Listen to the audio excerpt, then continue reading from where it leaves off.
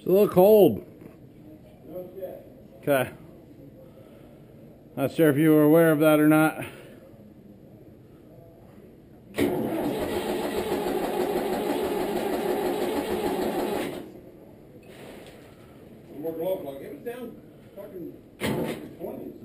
I say like batteries wasn't plugged in either. I just unplugged that. Oh, okay. Let me screw that thing. One more try. One more try. And the plug. You guys snort ether. Hate this. Go. I'll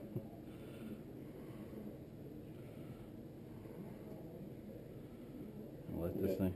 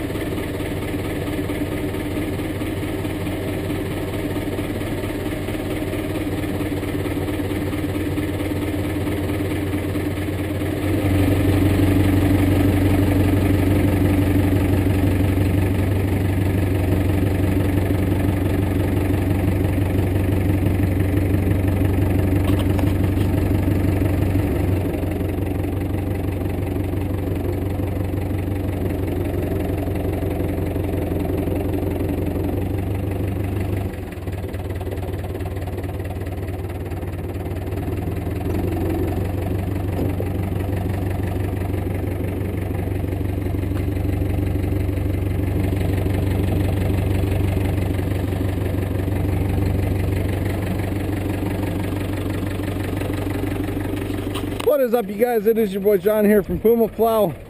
Welcome back to another On the Farm. Today we are going to be working in the garden some more. We were fairly happy with the way the small tractor was able to work the garden, but we can do so much more with the big tractor.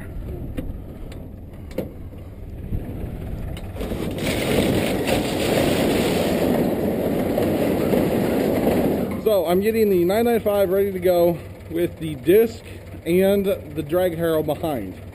So we'll be putting the disc on the tractor and then hooking the drag harrow behind it. It's going to be a whole thing, and you guys will get to come along for the ride with the head mount GoPro. So let's do this. So the first thing I have to do is get this poo trailer out of the way. Get it parked out here in the grass for the day. The dead wintry grass that it is. It is February 7th, 2017, and it's about 60 degrees out here right now. It is beautiful.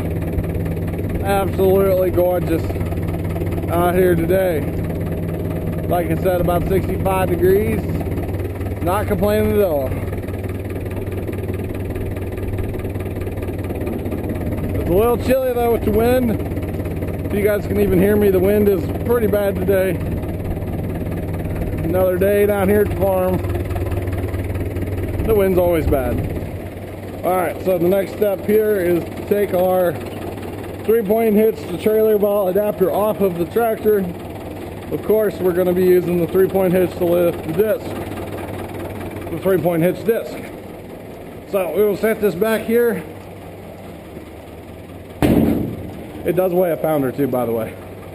I'm not just grunting for no reason.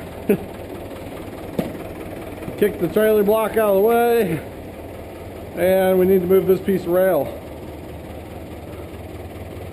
Let's see if we go out this way with it. Should be good. It's a little piece of train track rail. Don't know how or why, but we got some of them laying around the farm. So this is our 3-point hitch Ford Flex disc. We have changed the 3-point hitch up drastically since we bought it. It was a category 1, now we're on cat 2. And made it rigid instead of flexible, and put notch disc blades on the front. We took all the scrapers off Repainted the whole thing last year.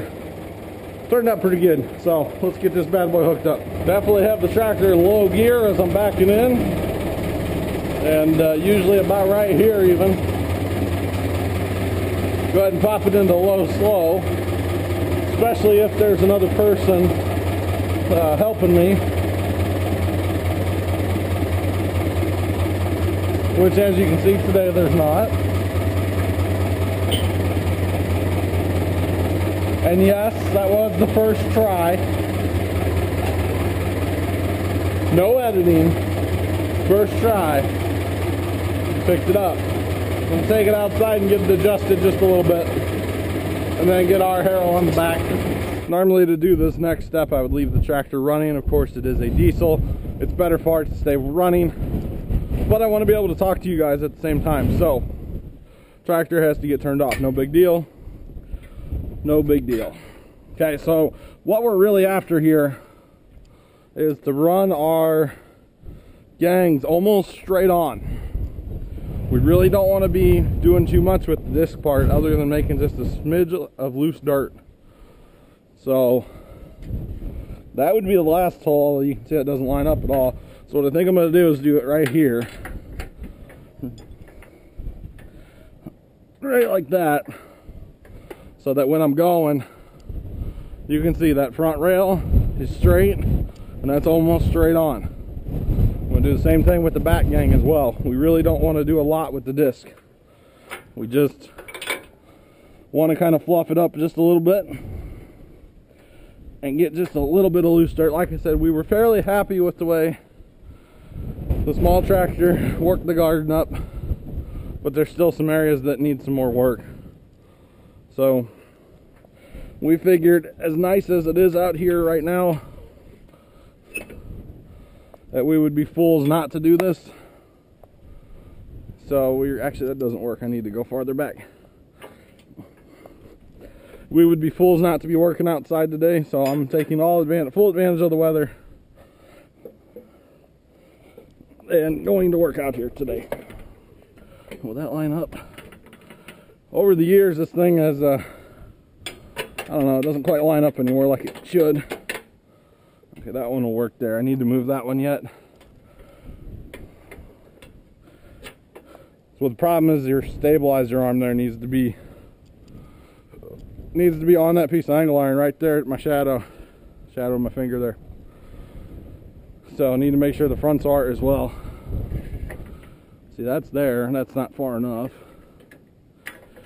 Put it back to here. That stabilizer arm is still on, so we're good there. Definitely want to make sure that stabilizer arm is still on. This thing is incredibly oily, greasy.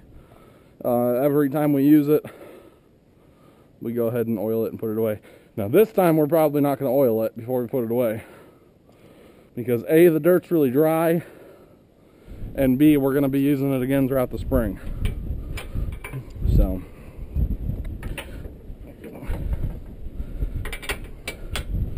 we kind of feel like we don't necessarily need to be cleaning the disc before we put it away. So we're going to leave it dirty, and that will be alright. I'm getting a phone call from some random number. I'm not going to answer that. Ain't nobody got time for that. Alright, so to put the harrow on, I need a clevis. First thing, and a hitch pin, which I believe I have in the handy dandy toolbox here. Which I believe, clevis.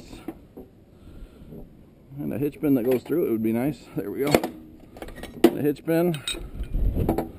And I'd put a safety pin in there if I had one. Put this through there, that'll work. It is a good idea to run safety pins. Oh, that wind. That'll go through there like that. It is a good idea to run safeties when possible. You never know when your hitch pin can come out. You really don't want that to happen. I really don't want the hitch pin to come out. What's up, rabbit? See the rabbit back there, guys? That's Maurice from the other video a couple weeks ago now. Something, Maurice. I'll leave you alone. You're good. You're good. You fertilized the yard for us. You're fine. See, they hide in here because there's too many predators down here. You got hawks and all kinds of stuff. Coyotes. All that kind of stuff down here for them. So they hang out in the shed all day. Most of the day anyway. Alright.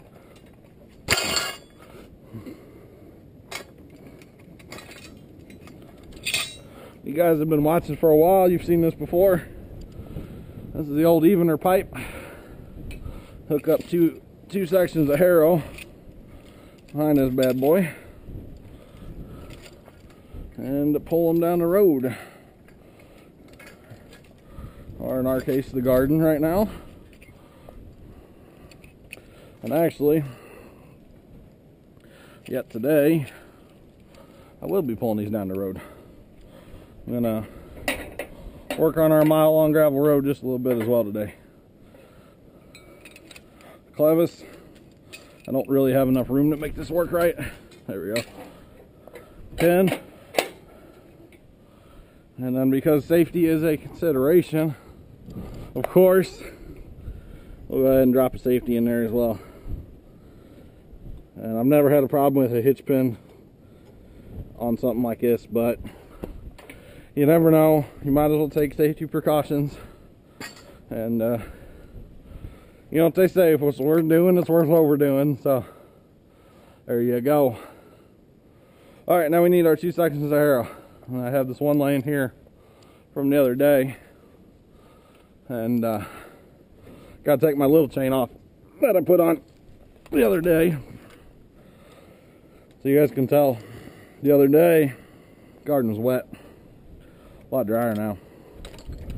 A lot drier now. So we shouldn't have any issues here. Alright, get this safety off of here.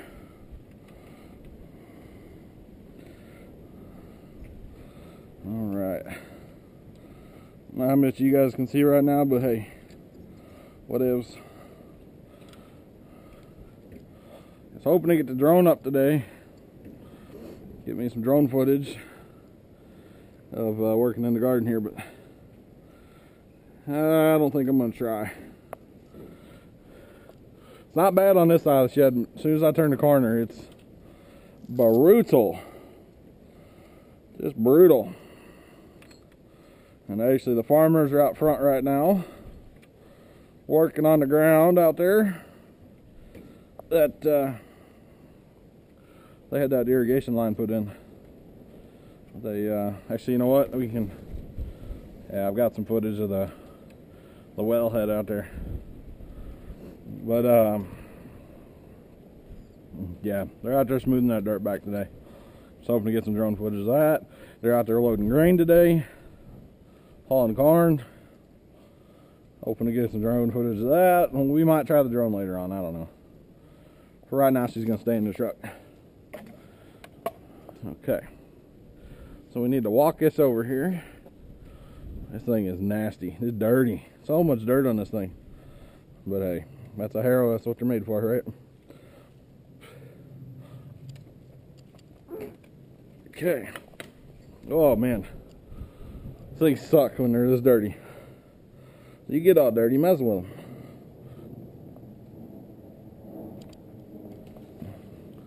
Okay. Let it crash. Well, that actually was good because it got some of the dirt off. Letting it crash onto the pipe like that. Alright. So these just go on with these big old hooks. Just like so. No safeties there. This worked for Grandpa, it'll work for me, righto?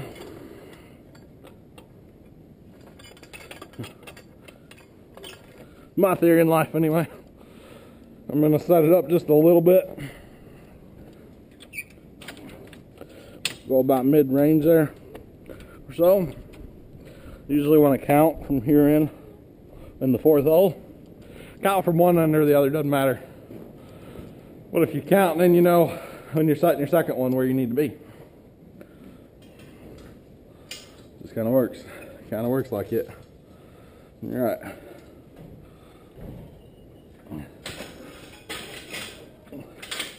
I wouldn't even care to guess how old these harrows are, by the way. Probably been on this farm since my dad's been on this farm. I don't know, he'll let me know. They're old.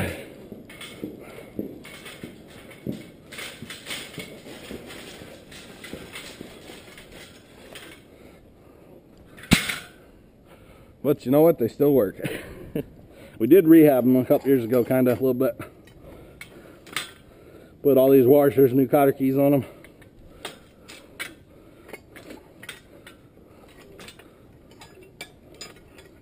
And did something else. Oh, welded some of the bolts back in the center there.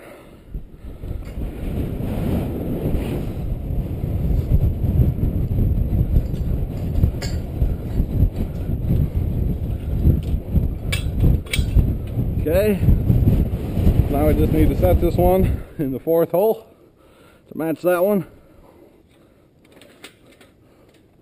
4, twist the lock, and away we go.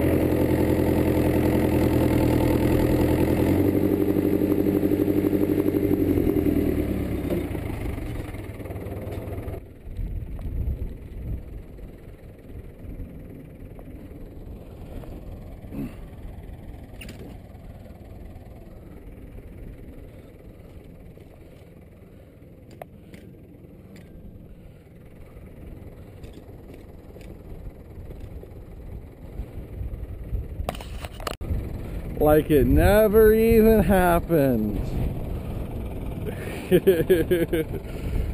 Whoopsie. It's got a little close, no big deal. This is working quite well. The dirt's still just a smidge wet. But overall, I would say this is working quite well. Got the disc a little deep right now too, but that's another story.